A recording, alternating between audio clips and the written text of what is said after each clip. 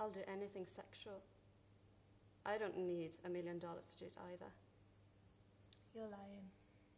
I already have. I've done about everything there is, except a few things that are illegal. I'm an infomaniac.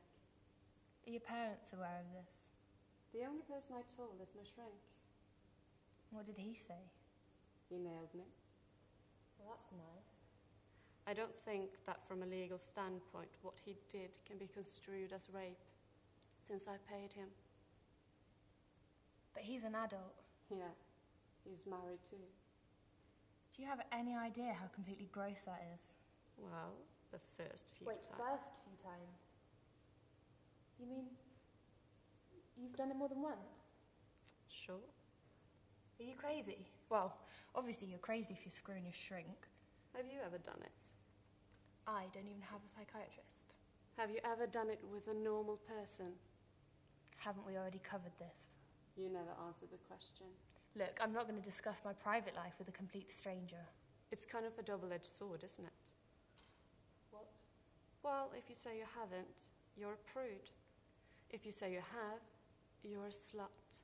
You want to, but you can't. And when you do, you wish you didn't, right? Wrong.